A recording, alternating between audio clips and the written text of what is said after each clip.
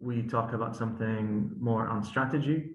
Some of you might be either going into build your own businesses at some point, or have a business, or gonna be working in different workplaces. So hopefully this is a topic that will be interesting for all of you. All right, so the topic is basically called infinite game, and it's hopefully something new. It's not something new to you, but it's not something that it's been popularized recently. But well, I'll break it down to you bit by bit.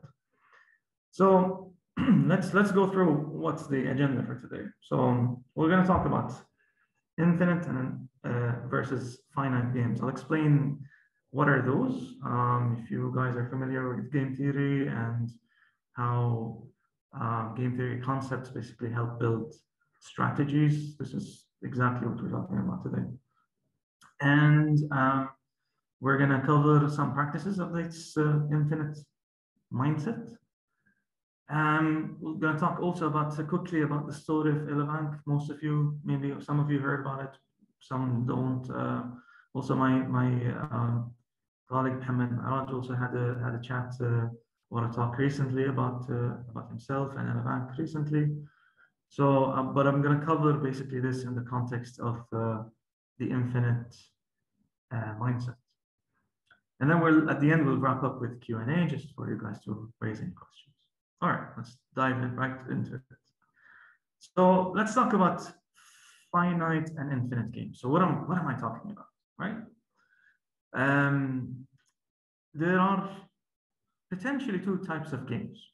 There is the finite one and then the infinite one. So what are the differences?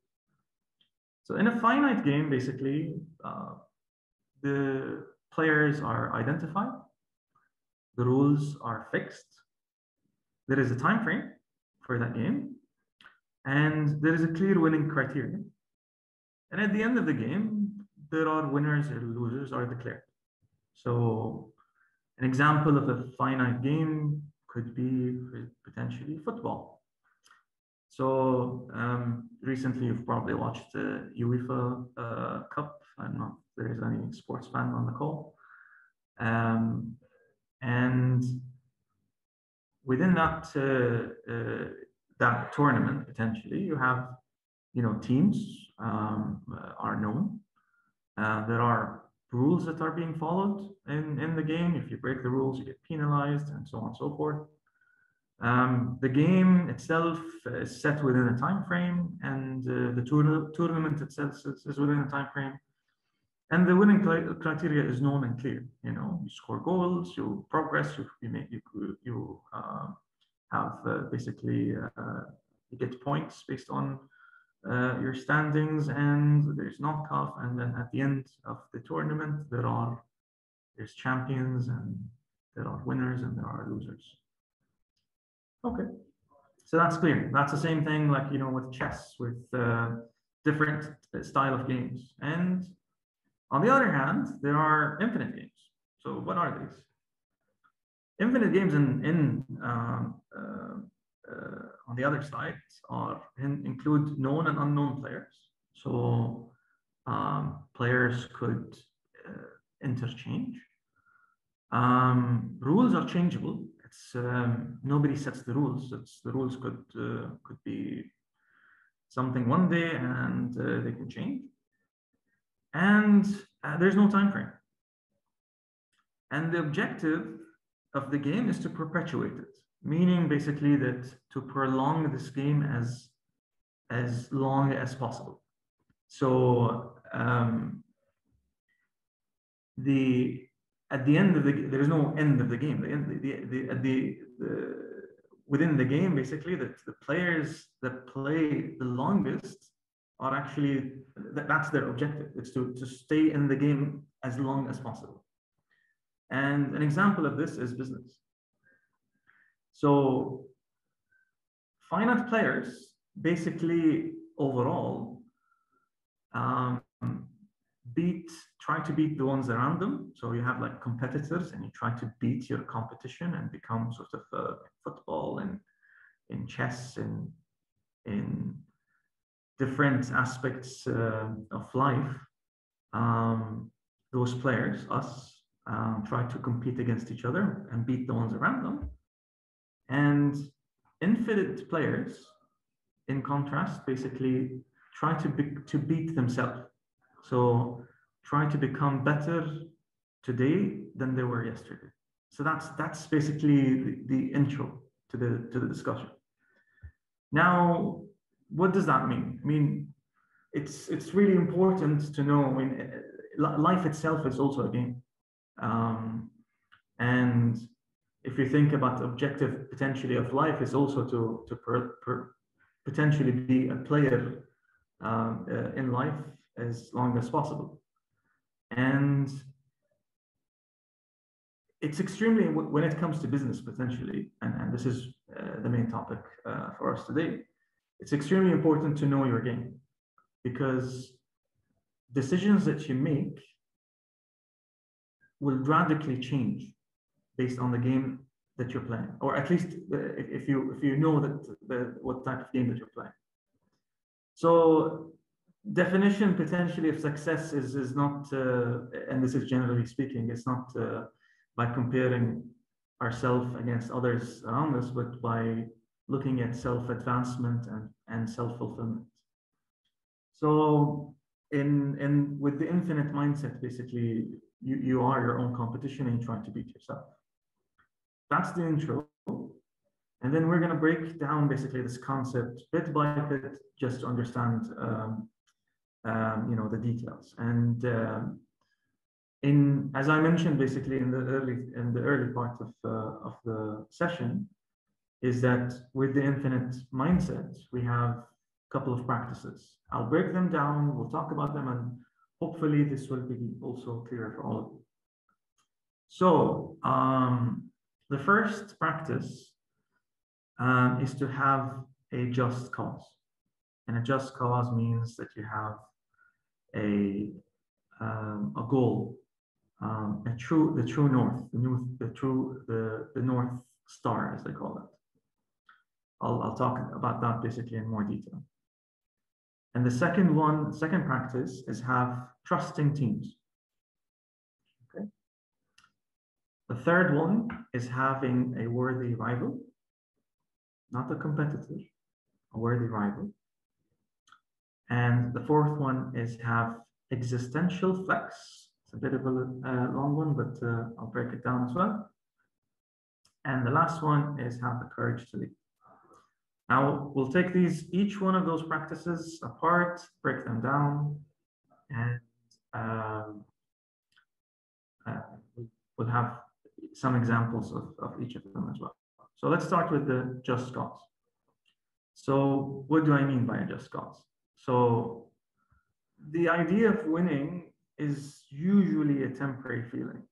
So after whatever game that you win, whatever success story that you have, winning is, you accomplish something. Not saying that we don't celebrate. Obviously, we get happy about what we accomplish, but that's a temporary feeling that fades away eventually. So one of the most important things is really the why. Why do we do the things that we do?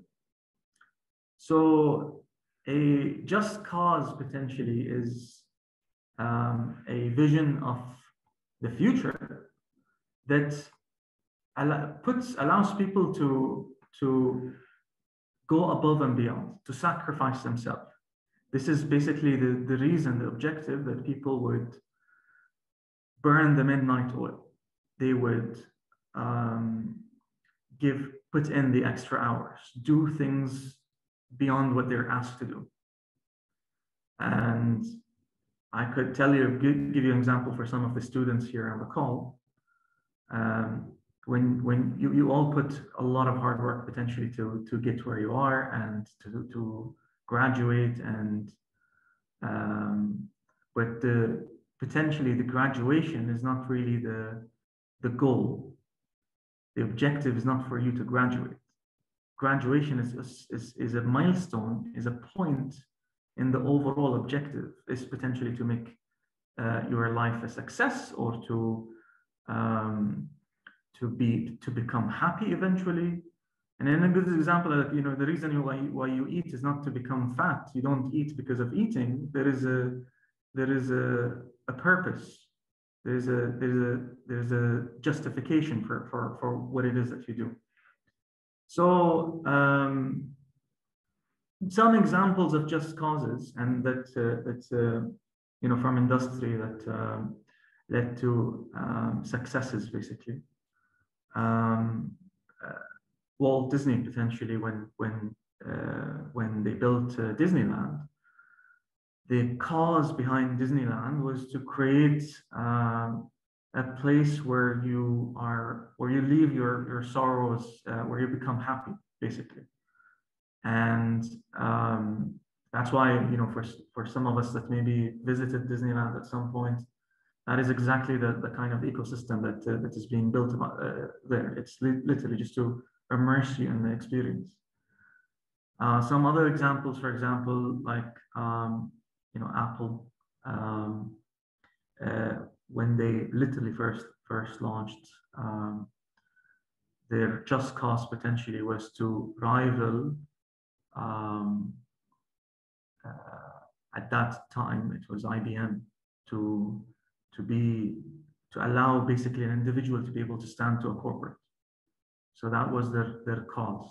That was their drive.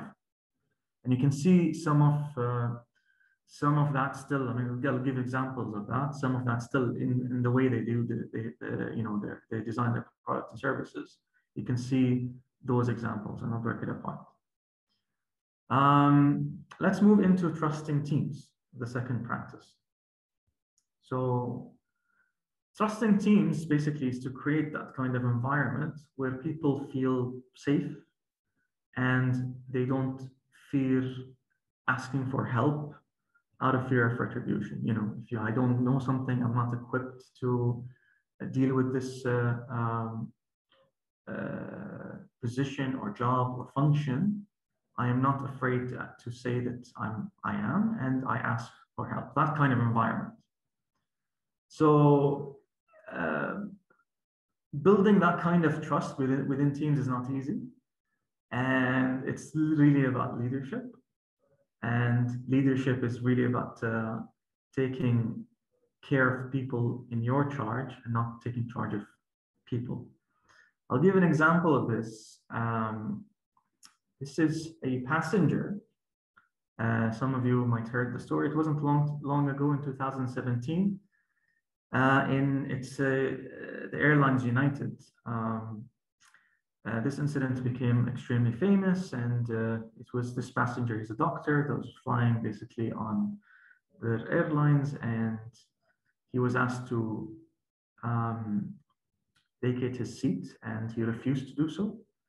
He had, I think, a patient that he wanted to visit, and he was brutally removed from the airplane by security guards. And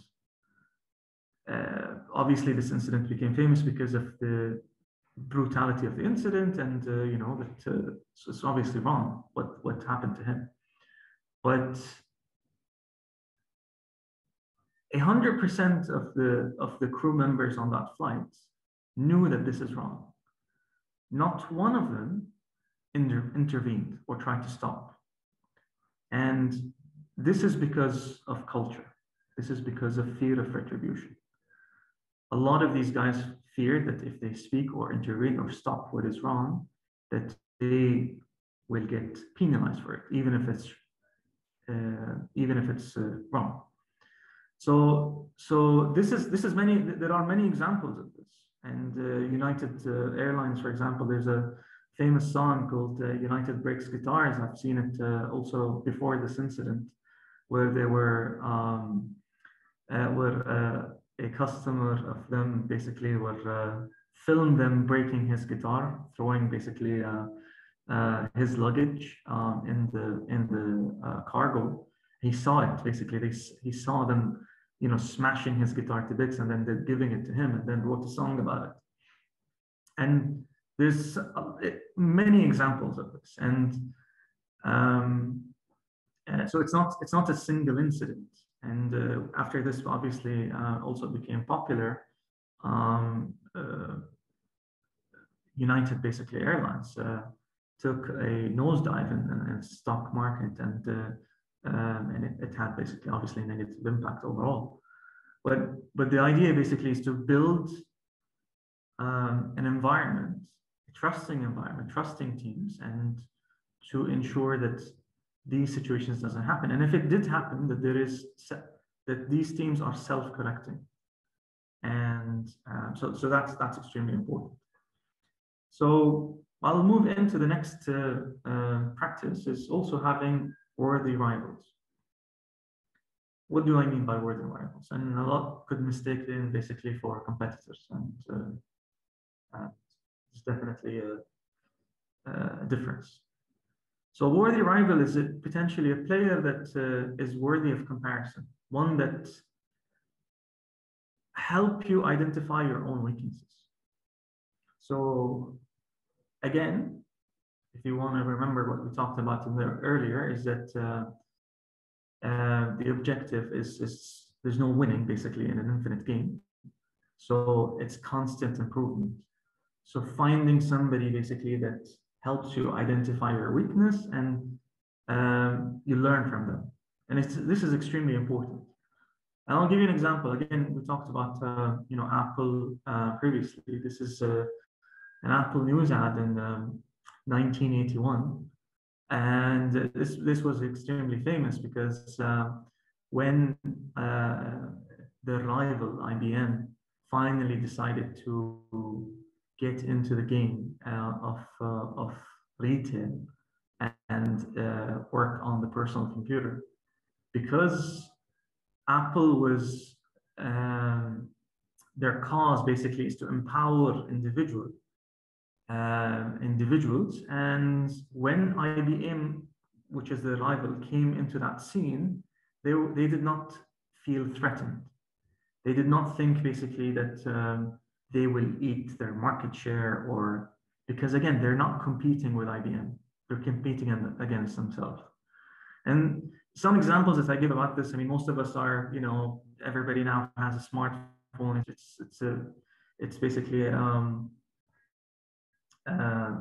became a must in today's world. And I have the two factions, the Apple fans, and then the Android fans. And I see always the Android fans saying, yes, we have better specs, better devices, and better my camera has 300 megapixels, and it's better than your iPhone. And then I see basically them arguing that all the time. But if you look at basically Apple and the way that they look at their rivals, is that yes, some rivals might come up with a better device, better piece of technology, but they don't. I mean, you don't see Apple executives running around in their headquarters.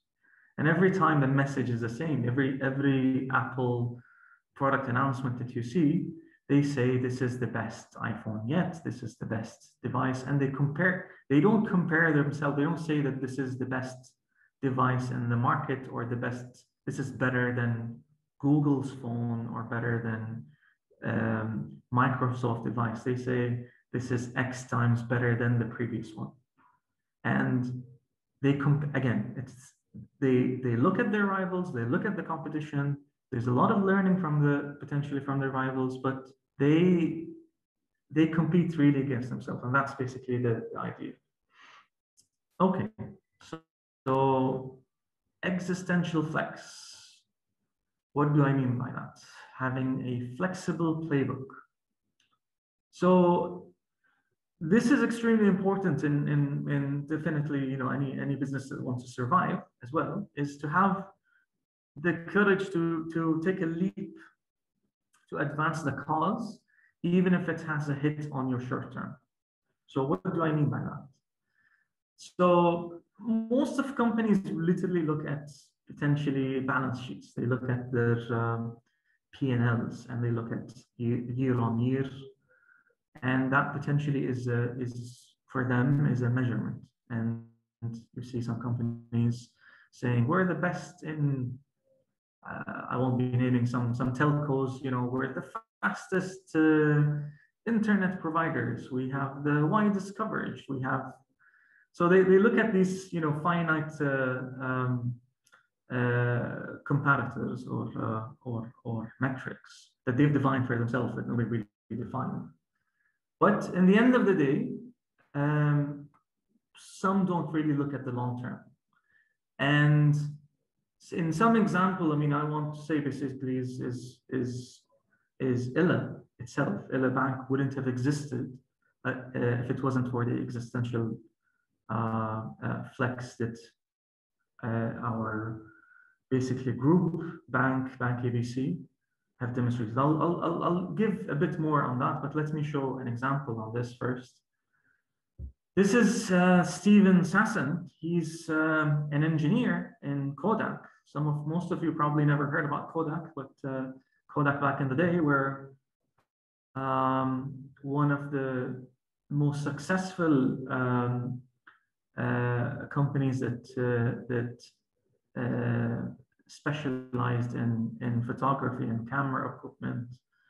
And Steven basically worked on a project for a digital camera. This is obviously back way before this, before smartphones were a thing.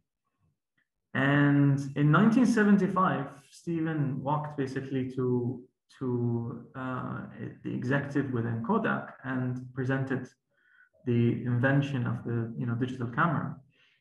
And what did the executives do? They suppressed the technology. Why? Because Kodak was making a massive amount of revenue of film development. They were making, the production line, selling film, and processing film at the time was making them a lot of money. Now, digital camera obviously completely annihilate that revenue.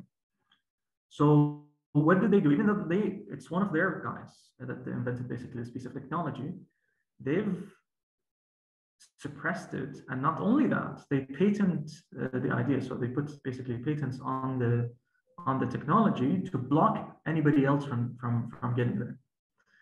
Now, it took some time, of course, for the technology to have progress in the field. But guess what? After the patents expired, and eventually they did, other companies like Fuji and some other companies came into the picture and launched basically their devices.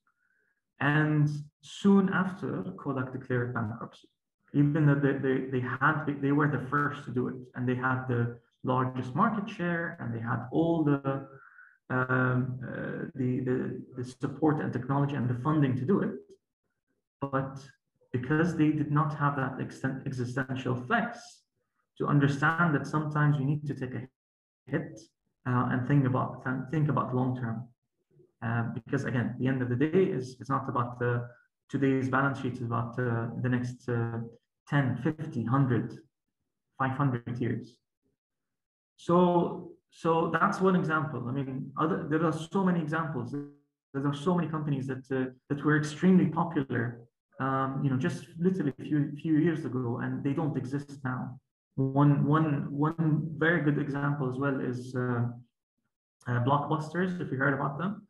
So Blockbusters, basically, they live on, their business model is basically to rent movies, and same thing, basically Netflix. Everybody knows Netflix today, and how popular they are.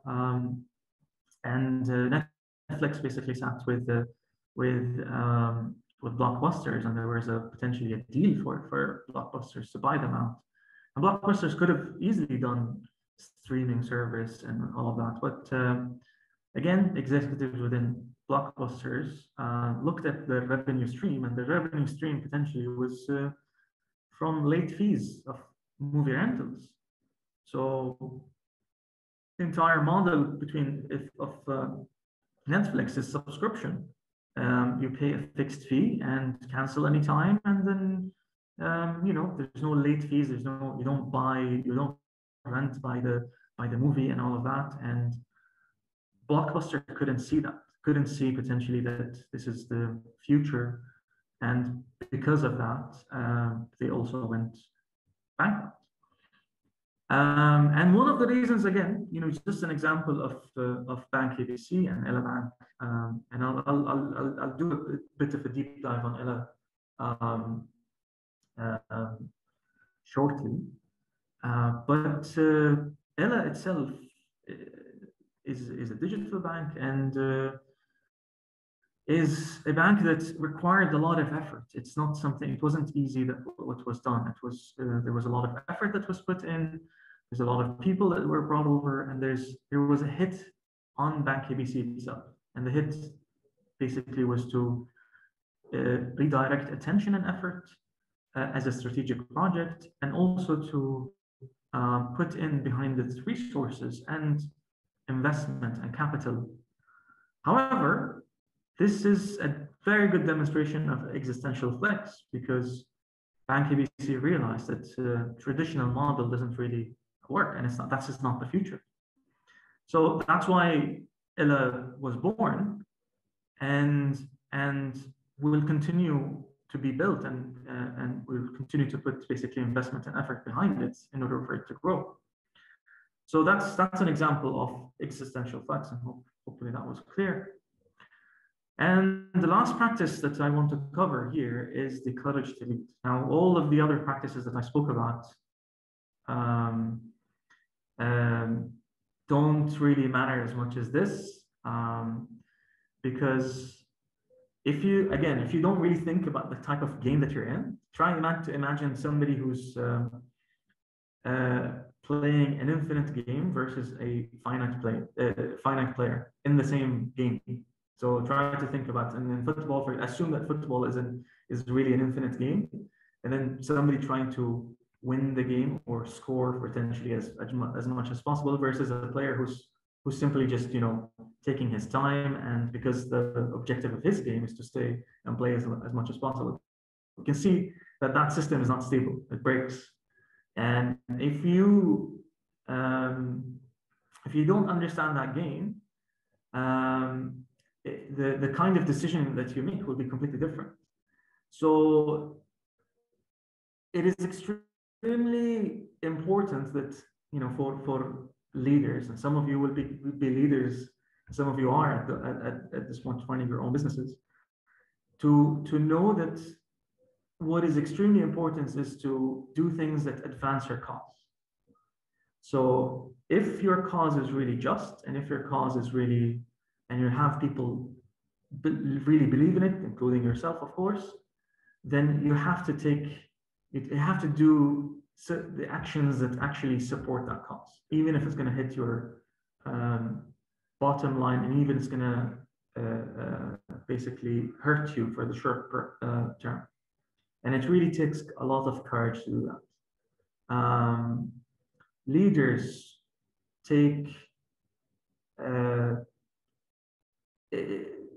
have extremely difficult, basically, questions to answer when they want to take these decisions.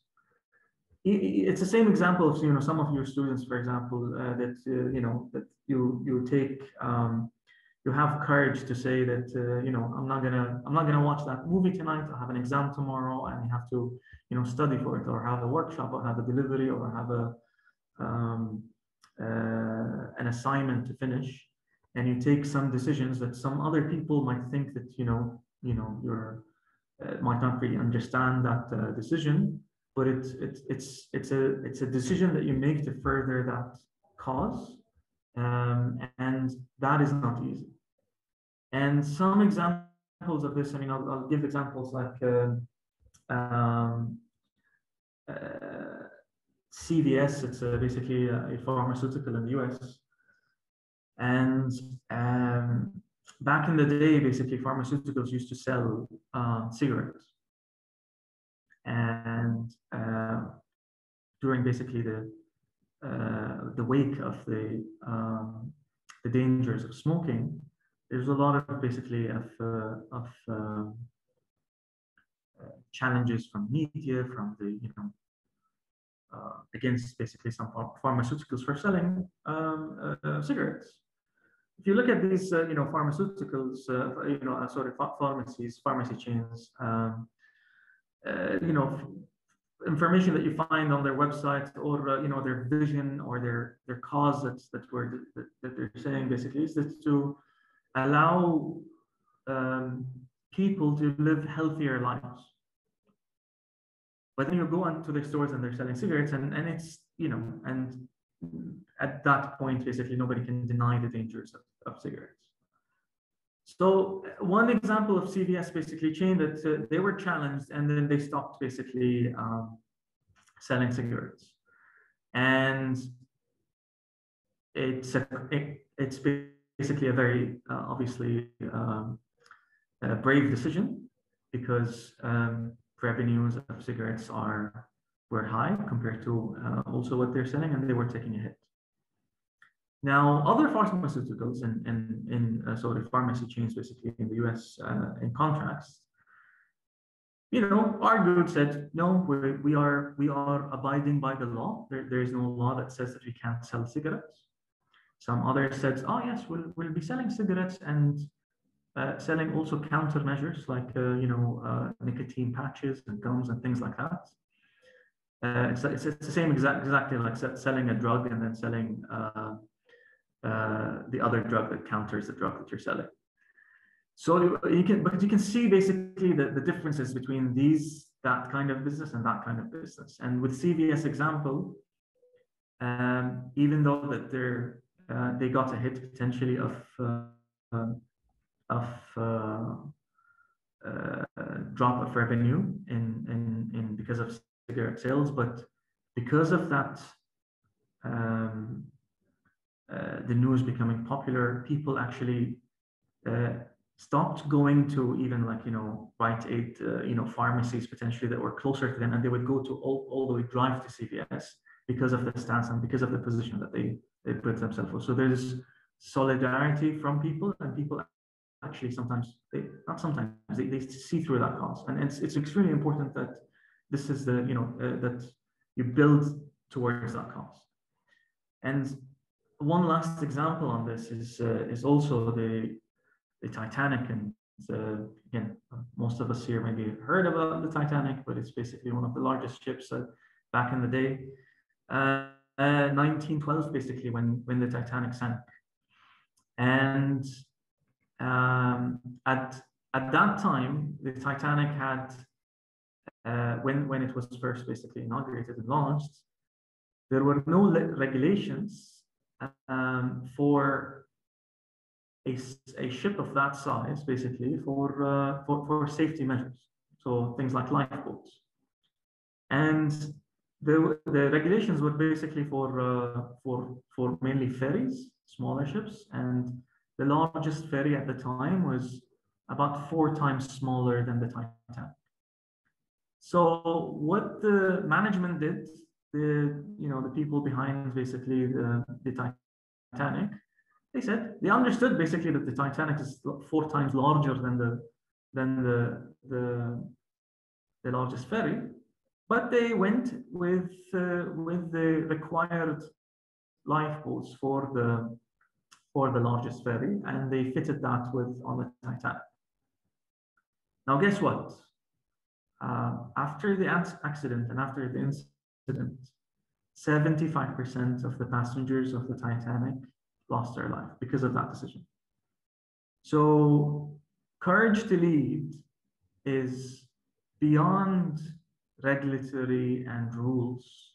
The rules or the guidelines of ethics are much higher than the guidelines that are put by regulations, by rules.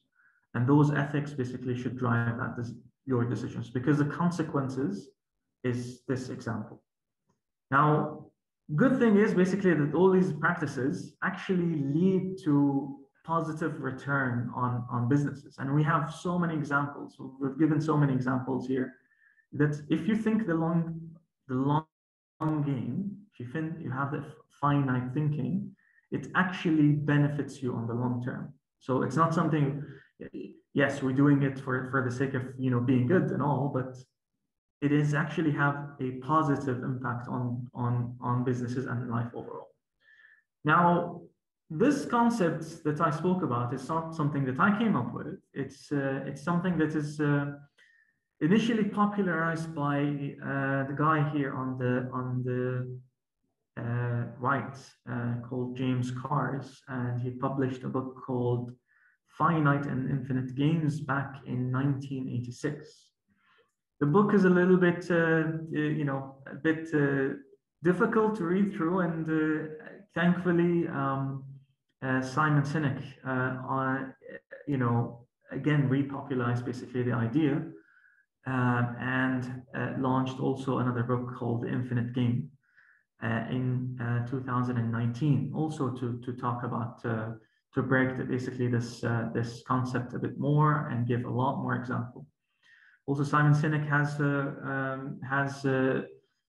he's a speaker and an excellent storyteller, and you can easily find, basically, if you Google or look on YouTube, Infinite Game, Simon Sinek, you'll find also a lot of his talks and many other examples and the ones that I spoke about. I'll move into the second part very quickly on how those stories and how these things basically led to also the creation of Ella and people, and the people behind Ella, and also the just cause behind Ella. And then at the end we'll open panel for Q&A. So quickly on Ella, Ella's brand, Ella is all about future. It's all about enablement, and the name Ella, it's basically in Arabic, it's towards, to achieve, or to head towards a destination. This is our brand, and this is our cause. So I had basically a talk with our CEO, and we were talking about basically the cause and why we do the things that we do. And we try to summarize it as much as possible, but initially the goal is to put back Bahrain on the international landscape as a financial hub and a home for innovation. Now, for some of you, basically, back in also the day, that Bahrain had a lot of also firsts. We had the first oil well in the region. We had the first airport in the region, and we were potentially the financial hub also for the region back in the 70s and 80s. And we lost that position. There were other rivals around us, the likes of Dubai and UAE, and the likes of now upcoming also Riyadh in Saudi. And the hub as a financial hub, we've sort of lost basically that to some of our rivals. And what we wanted to do is potentially work with the government and put back Bahrain on that map again. And when you think about Google, you think about Silicon Valley. When you think about things like IKEA, you think about potentially Sweden, and we wanted to think, if somebody thought about Ella, they'd be thinking about Bahrain. So that was basically one of the true causes that drive the thing that we do. And we started in Bahrain, and we're now moving across region and moving towards other geographies as well, and expanding. And that is part of our goals. As a Ella itself is based on the idea of reflection, that we want to reflect you and your needs. And these are some of our pillars. We want to achieve superior customer experience. We want to push the idea of financial literacy, be responsible, open, and connected, and enable basically excellent or basically superior experiences as well. This is our team. Most of us are Bahrainis. More than 80% of us are from Bahrain, and in order for you to drive or push that cause, you need that kind of energy. And we're also, most of our team are young, and that's I'm probably one of the eldest maybe on the floor, but a large majority of us are under 35 years old, and also we have a growing team potentially from in the very early 20s as well. So that's basically quickly on our journey. We started in 2019, and that happened coincidentally with COVID. If you remember back in the early days of COVID, it was around maybe January, February 2020, and we had certain roadmap and certain activities, but we immediately shifted our attention towards supporting the cause of families that were hit by COVID, and we launched basically charity donations and potentially crowdfunding for charities supporting COVID, and also we also partnered with Dream Society at that point to help terminal children. And immediately we moved towards the idea of the concept of savings, and came up with the concept of Hassala, and it was the year of Hassala for us, and we built on top of it. We built some tools for automation, building goals and things like that, and put a lot of effort in there. And soon after, in 2020, we started also, having launched with premium subscription model as well. And we did also added Arabic, and we did Jamia in the app, which encourages potentially also thinking about saving.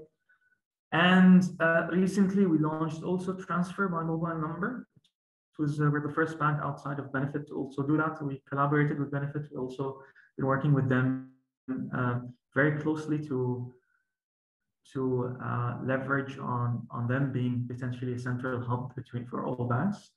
And we thought that basically this is an excellent feature that shouldn't potentially be sitting on in one place, and should be available for all banks. And we were the first to launch it outside. And we've been very busy since the beginning of the year working on very interesting features and services and products, and will be gladly, and I want to say that we're very close on the way to launching a few of them within Q3 and Q4 of this year.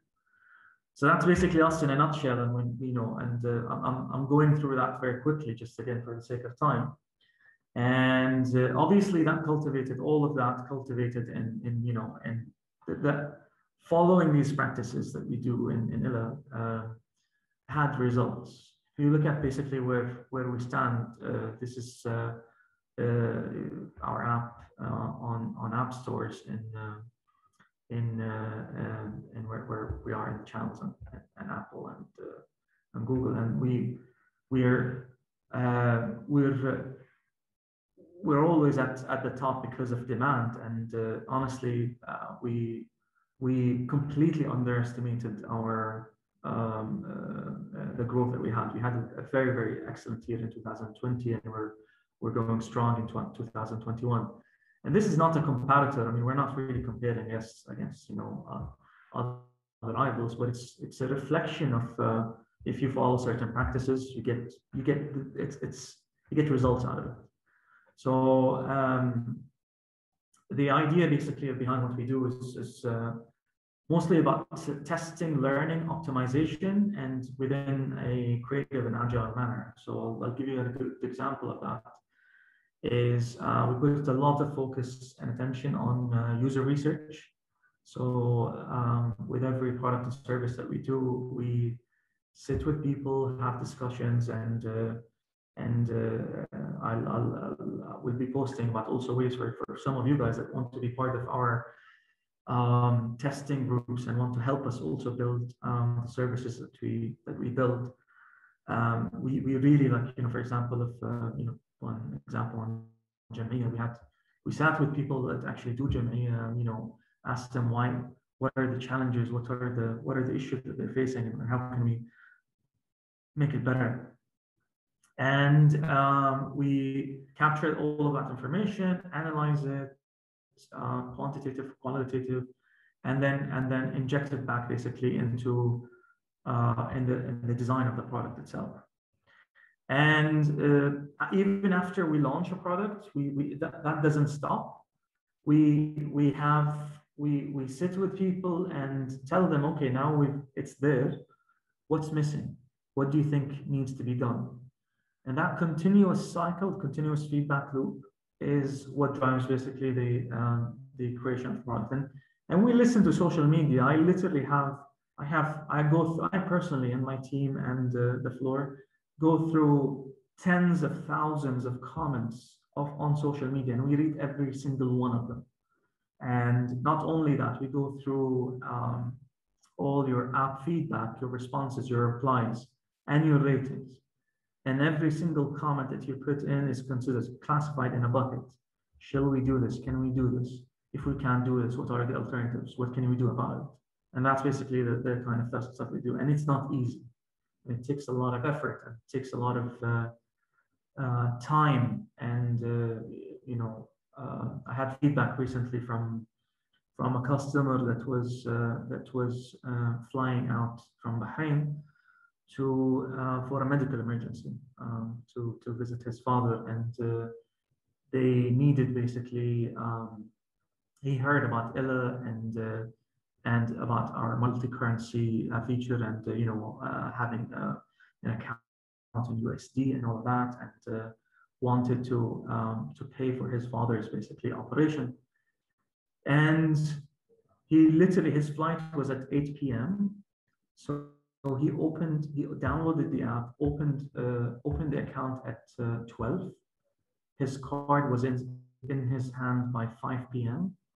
And then he went on his way to the airport at 8, and he was just flabbergasted basically by the experience, and reached out to us and thanked us for all of that. But we try. I mean, we're not nobody's perfect. We make mistakes along the way, and we learn from them. We try to improve basically that experience as much as possible to deliver that kind of service for people that need it most.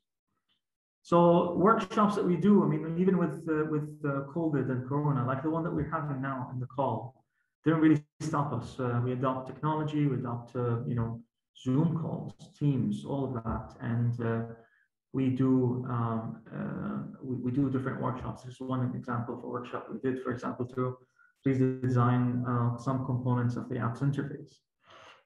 And we collaborate from people from all around the world, from Bahrain, from the East, the West, Europe, South America, India, all over the world.